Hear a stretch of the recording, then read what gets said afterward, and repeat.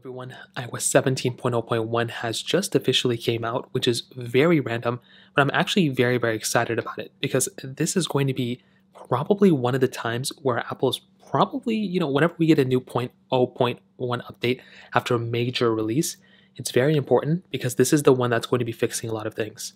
Now, from what I could see from when I initially saw it, I took a screenshot of it. I promise I don't know why it's not showing this time. Oh, there we go. I had to scroll down. So this time I had to come from the beta of iOS 17, believe it or not. And this update was about 6.19 gigabytes, but it's not going to be this size. I think it's only going to be like a couple hundred megabytes coming from the actual iOS 17 update. But within this, it just gives me the full book notes of basically what was within the whole entire iOS 17 update.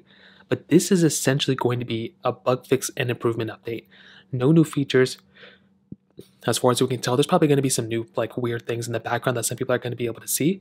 But for the most part, this is a pretty basic update, which is super important. And this is exactly what's needed. Funny enough, I had a feeling that Apple was going to push out this update today. I have no idea why. They don't really do it on, I don't remember the last time they did it on a Thursday. They did do it on a Friday before, Mondays, Tuesdays. A Thursday, it's been a minute since they've done that.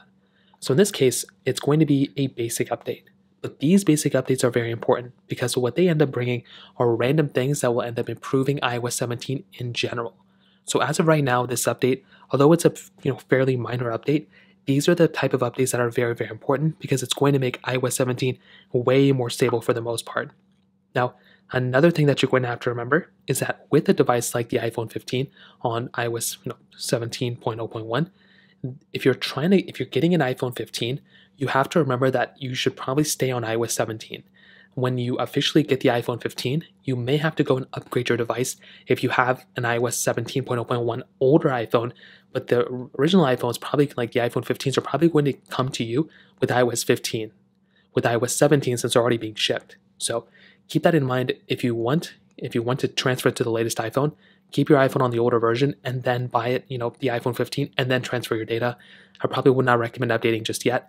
So just keep that in mind in the back of your head as well. But otherwise, I would probably start recommending people to start upgrading to iOS 17 if you don't plan on buying an iPhone 15, just because 17.0.1 is already here. I'd probably recommend going down this direction now. So that probably covers it up. If you have any other thoughts or questions, let me know in the comment section below. Hit the like button, that'll mean so much, but definitely hit that subscribe button. More importantly than everything else, I love every single one of you guys. Hopefully I'll catch you guys in the next video. Peace out.